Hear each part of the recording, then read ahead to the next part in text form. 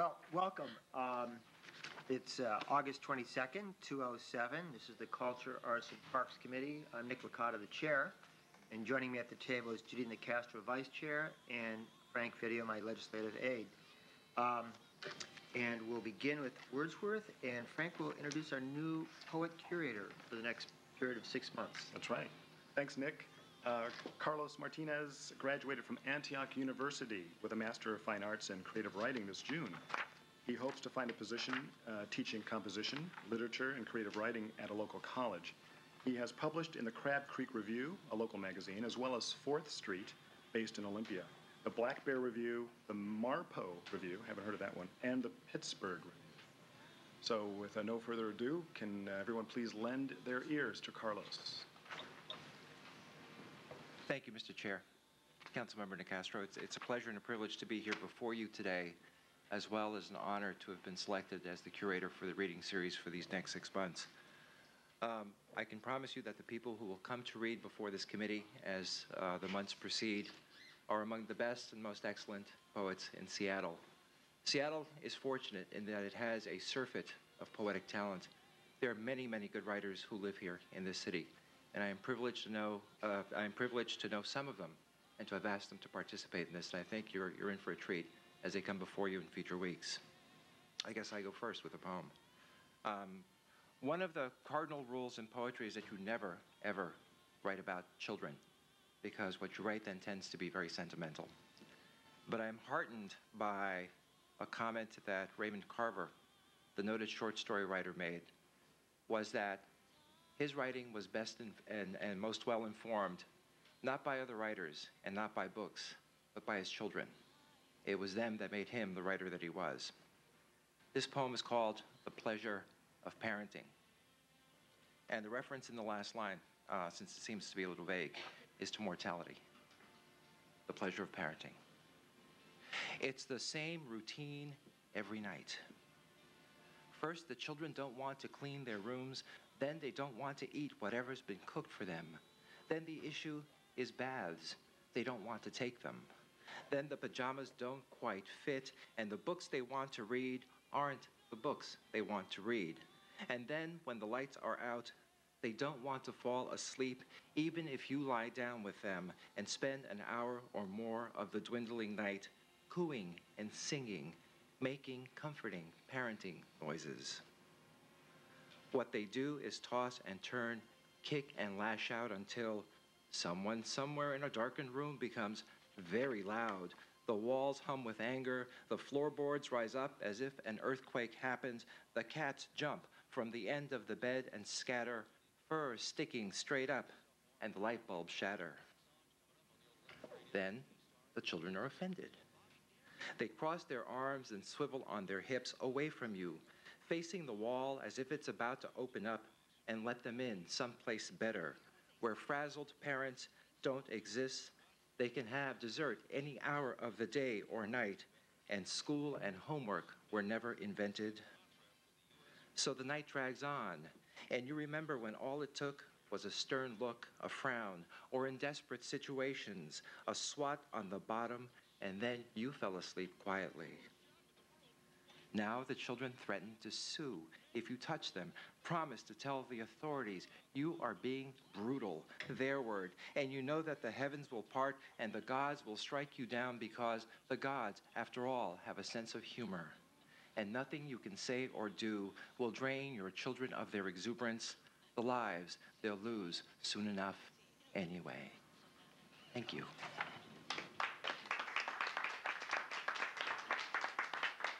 We will begin with Wordsworth and introduce the poet. Thank you, Mr. Chair, Councilmember Steinbrook, Lisa.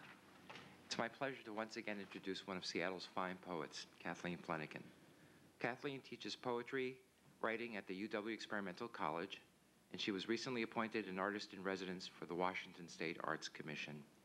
She gets to do what she wants most to do, which is teach poetry to children. She is published widely in local and national journals, including upcoming issues of the Northwest Review, the Crab Creek Review, and Pontoon No. 5. Her poems were nominated for a 2001 Pushcart Prize.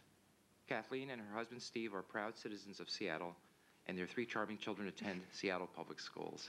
Kathleen Flenniken. Thank you, Carlos. Thank you to Carlos Martinez for inviting me, and thank you to the council for letting me into your chambers. This poem features a Seattle icon. Preservation. Bobo awaits my 3rd grade class at the forgotten end of the museum. I explain when they finish beating their chests that Bobo was a famous gorilla I saw at the zoo when I was 7. That here he looks false because he's stuffed and mounted upright like a man. We take in his flared nostrils and hair, the virility of his chocolate-colored chest. Everyone, even Dylan, falls silent for a moment, long enough to remember you left me 4 weeks ago yesterday, a rubber band snap to my inner cranium for the 1000th time today.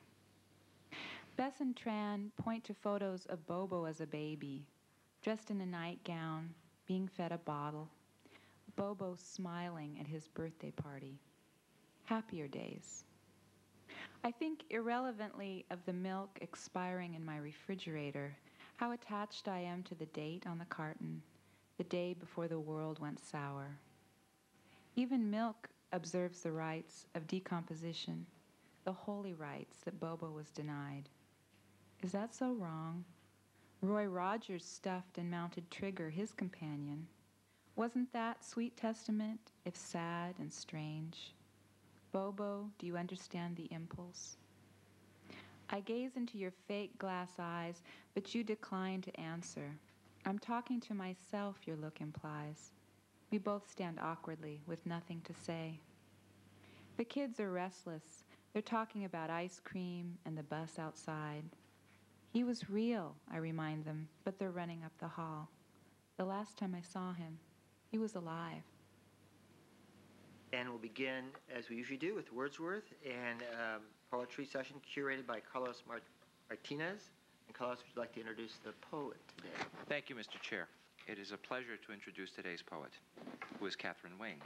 She was born in New York City but grew up in Kentucky, and she studied poetry with Michael Harper at Brown University, and she is currently enrolled in the University of Washington's MFA program in poetry. She has had recent work in Fine Madness and Hubbub, 2 fine literary magazines, and has older work appearing in Poetry Now, Bellowing Arc, Chrysanthemum, and Tinfish. She's also been a featured reader at places such as Red Sky, It's About Time, Wits End, the Frye Art Museum, and at Open Books, a poem emporium, the Seattle Slam, and Bumbershoot. I present to you Catherine Wing.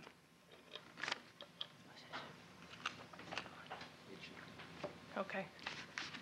As I've said to others, this is my most political poem.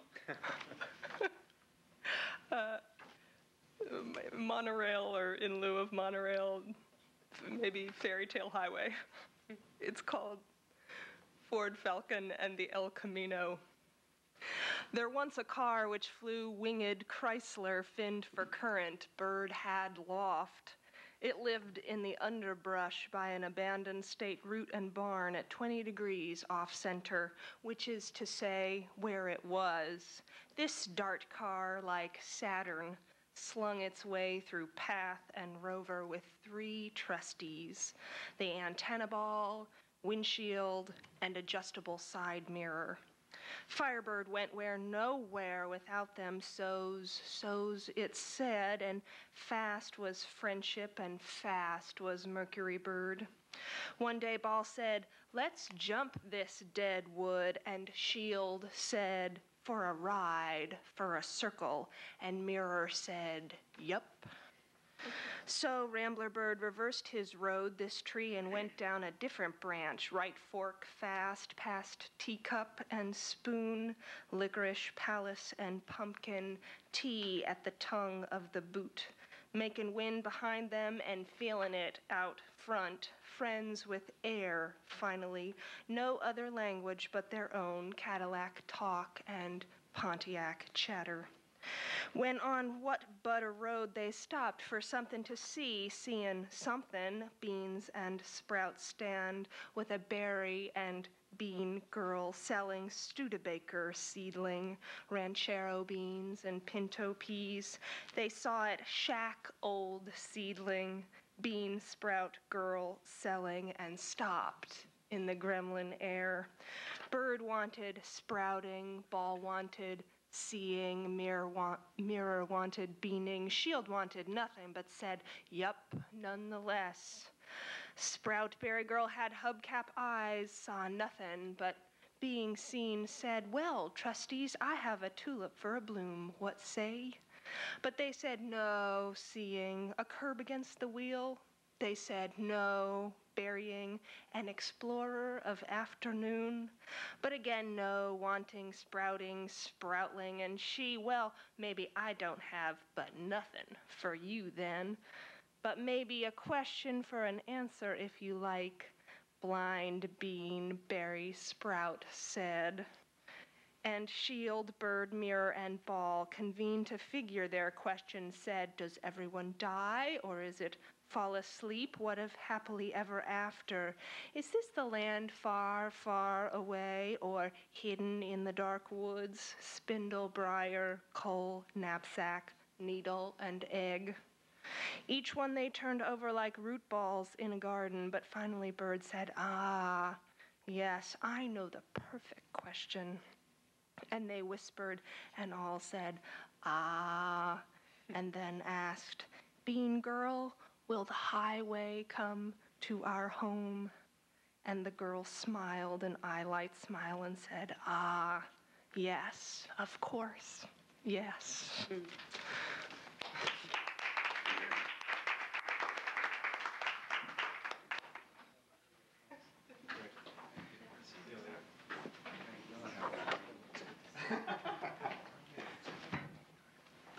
And Frank Video will introduce our poet today, who's Julie Larios. Frank? Oh, thanks, Nick.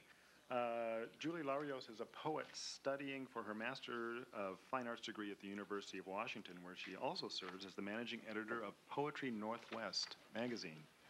I will allow Julie to add anything to that she might, but in the meantime, please lend your ears to Julie.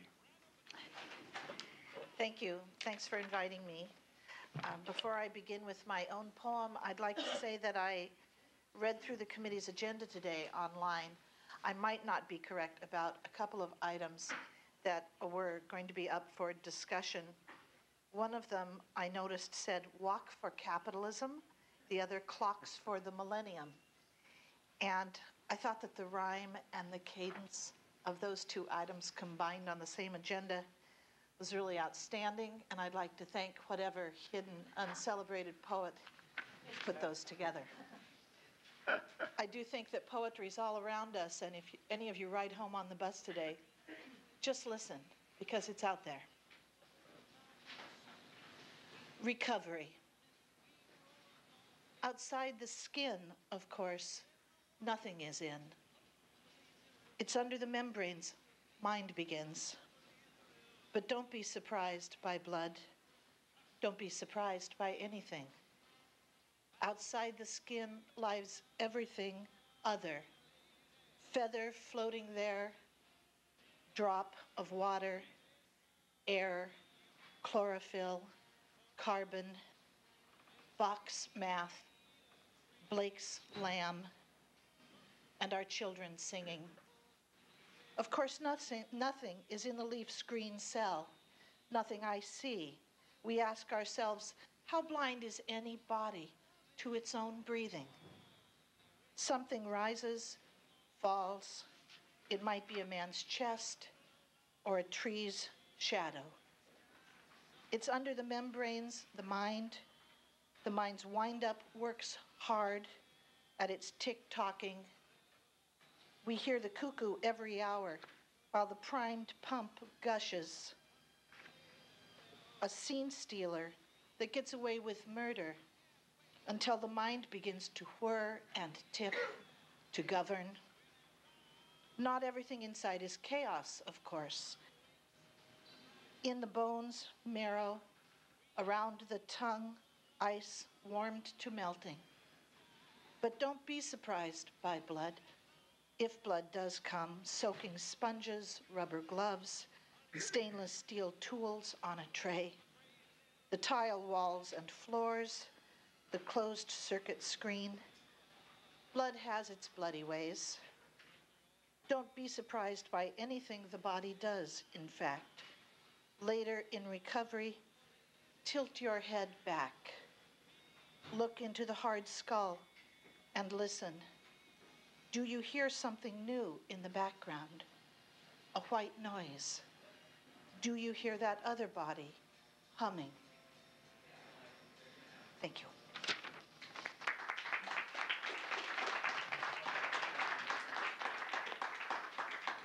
Thank you, Peter. I hope you Thank you.